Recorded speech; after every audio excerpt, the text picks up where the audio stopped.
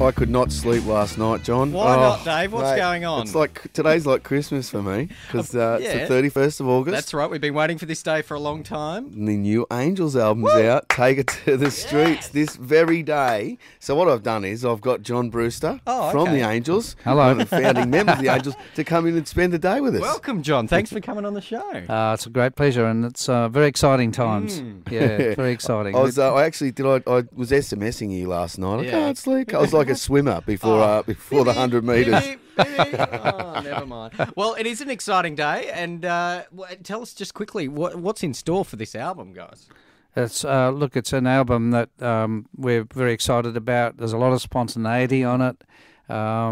We just had such a vibe in the studio, and it's come to this. And I'm proud to say that we mixed it in Adelaide up at Mixmaster Studio with Mick Wordley, who I think he's sensational. Great studio. And in fact, if you walk into the playing room where the drums are, and you look up on this big shelf there are the speakers that we used to stand between at Albert Studio, King Street, back in the 70s. Wow. There you go. He's got them.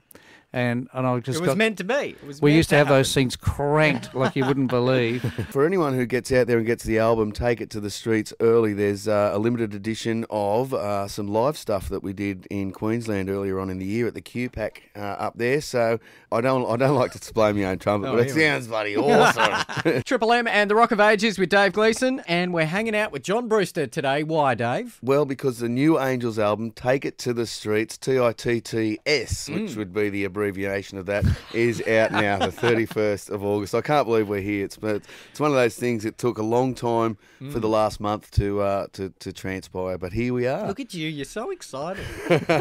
I'm on the other side of Me too. The mic now.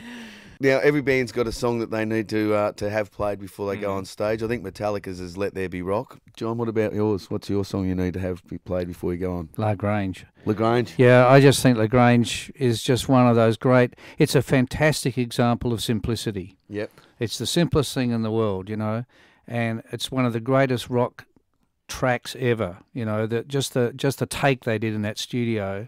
It just lives, and it always will. And did the Angels work with Terry Manning from ZZ Top? Yeah, they did, but I wasn't in the band at the time. But apparently, it was a great experience. And I've met Terry, but never worked with him, and I'd love to. There you go. So there's a little tie-in with everything, isn't there? Yeah. Especially but the more that people track, you know. LaGrange is just incredible, What a riff. And if you listen to it, LaGrange doesn't have any other real part in it, does it? Except for the lead break. It's just the same groove all the way through. Cool as. But it's, it's a great example of simplicity. That's what George Young used to teach us. Keep it simple.